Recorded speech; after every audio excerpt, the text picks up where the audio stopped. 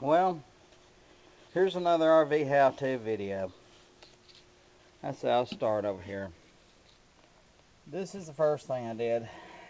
These valves are junk right here. The little plastic valves, like all these.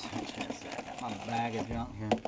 One like this, it's plastic on the inside. Got a little spring to hold it taut, and it's got a rubber insert. Don't trust them. I don't. So I went from this to this and just put a brass valve in here. Panel valve's what they called it. Nice and neat. Made me a little panel. Cut this out. Let's go around to the back. I don't know if you can see it or not, but you probably can. What happened was it filled my tank, and it filled it till full. Filled it up the hose. The hose had a little hole in it, or it filled the hose till it started leaking and running in because the cap wouldn't let it run out the front. So it ran in on the floor, and now I have some weak spots. Another problem I've had this wonderful winter is, well, of course my pump went out, but it's about 6 years old, so no, it's about 7 years old. But anyway,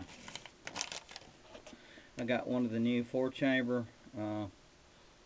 I forget what it is, blah blah. It says it's quiet. It's a little quieter, but not much. Now, these hoses are part of the problem because they put hoses throughout. They put a hose here. The other one had a hose. I had like 3 or 4 hoses coming out of this, which I got rid of this one and just ran it direct with PEX and used a new valve. Because the little plastic valves they got are funky. They got some kind of triangle thread crap on them. As you can see where that's kind of corroded. Well, this is a factory hose too, and usually they say, well, all you got to do is replace the rubbers and you'll be good to go, which is bull. I tried that, it leaked. I made PEX and it leaked. Well, it didn't leak, the pump went bad. The pump had a leak in it, I guess it froze. But anyway, bottom line is, if you're going to make hoses, use PEX. You can buy this. I got this at Lowe's. I think it was about 11 bucks for a whole roll. I've done 2 hoses. I can make a whole bunch more. You can buy the PEX fittings. I got this at Lowe's. It was like $4 and something. This one was under $3. Well, I didn't buy this one at Lowe's. I bought it at a mom and pop up in Boaz. Well, it ain't really mom and pop. It's got a name, but I ain't gonna name it. If you live in Boaz, you know where I'm talking about. $12 for this fitting.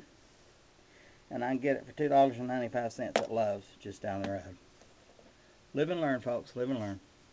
But anyway, I got all my fittings and junk and stuff, because you always got to do something with them once they get a little bit old. But you can see all this stuff. But having water leaks is part of an RV. If you can notice, the PEX goes right on, replaces these hoses, and when you use the alligator clamps, you can tighten them. And if they slip, guess what? You can tighten them even more. You can't do it on one of these once it's crimped, because once that plastic slips inside the hose, it's going to leak. So if you have any problems and you want to know how to do it or make a hose, get you some of this reinforced hose. You can look at it and see the fiber in it.